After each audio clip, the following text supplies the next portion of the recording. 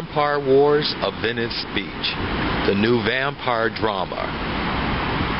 Vampires and Daywalkers.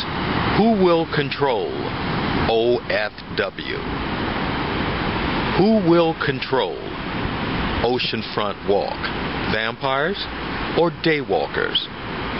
The vampires have been in Venice Beach since 1905 after leaving Hollywood. Abbott Kinney, a very good friend of wealthy vampires, never shared info about any of us being here at all. And then 40 years later, the offspring of the locals and vampires, the Daywalkers.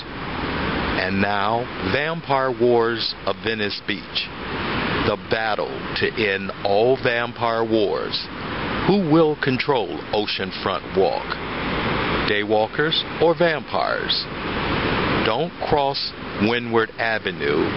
You might not come back alive.